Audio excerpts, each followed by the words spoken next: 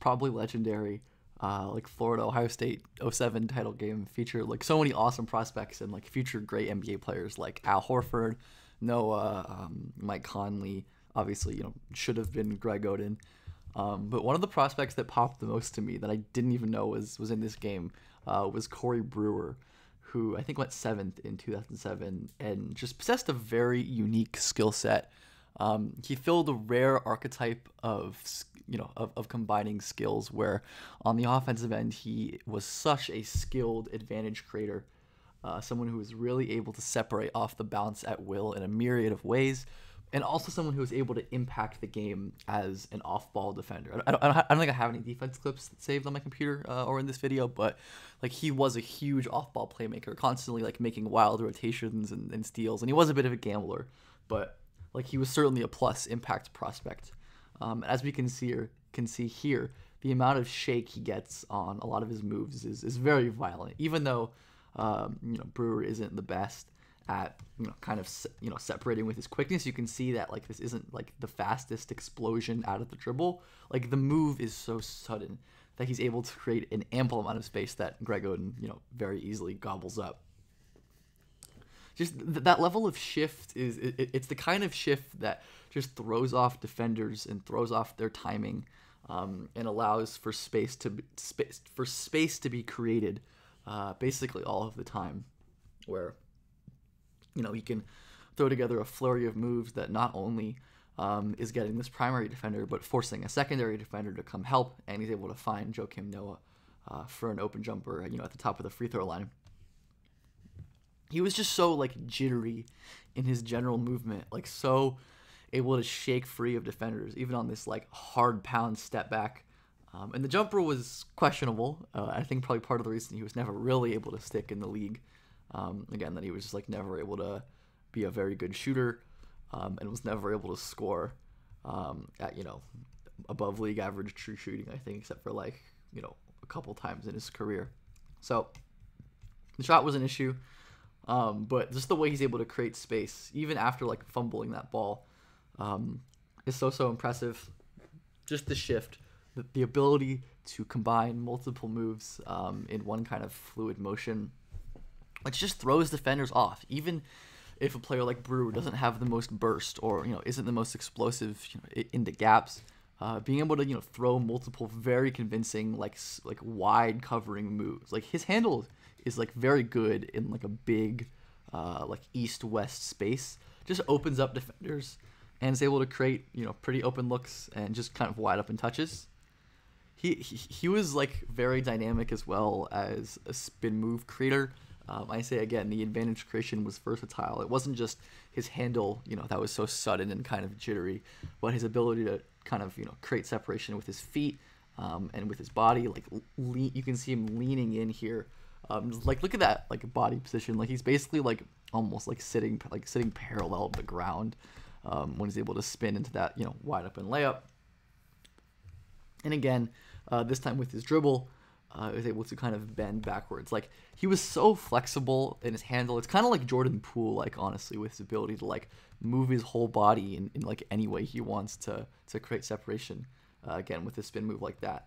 But as we're kind of seeing, like the scoring seemed to be pretty problematic. Like he wasn't a great finisher. The touch wasn't great. He wasn't really scoring in the intermediate. And as we talked about, the shot wasn't amazing. There was some like off-ball athleticism and a little bit of movement shooting, and the shot certainly was versatile. But as we've seen, like even when you have these really impressive advantage creators, if they aren't able to push that advantage with either like high level passing or some scoring, then those players often have a difficult time. But like I had a hard time coming up with like a lot of prospects, and we'll say this later, a lot of prospects that like fit this like advantage creation plus off-ball D mold. And like Leandro Bolmaro is one of the ones I thought of, and also kind of like a cautionary tale of guys who can like really get into the paint and create advantages with their suddenness and with their handle. But aren't really great at capitalizing those with great finishing or pull-up shooting or any intermediate scoring craft generally. Whereas Bolmaro was able to like consistently kind of generate these advantages, but even when he was able to generate those advantages, he just like really often wasn't able to convert them into points. And while he was able to pass out a lot, the passing wasn't like special or anything. And again, I mean, just to show that he was like a very impactful off-ball defender. I have a video on Bomaro, like an old one that I used to like edit and stuff, wild. That's like a lot more high production and probably way too optimistic.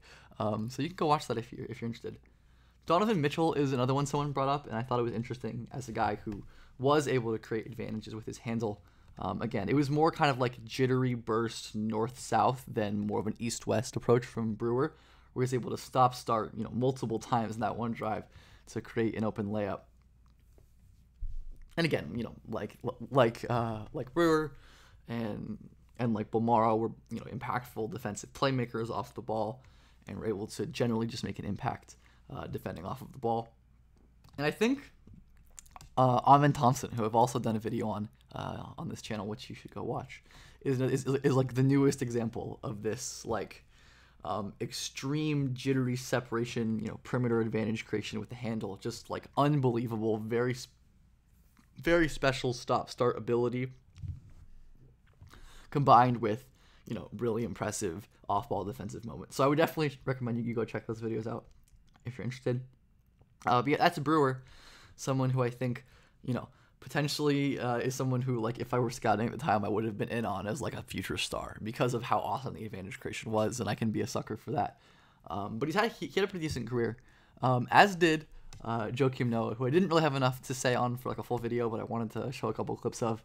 Like, he was just such an awesome like high mover defender, like so good in this like hedge and recover role with his mobility and his communication skills and his agility. It was just so comfortable moving with guards and especially with bigs.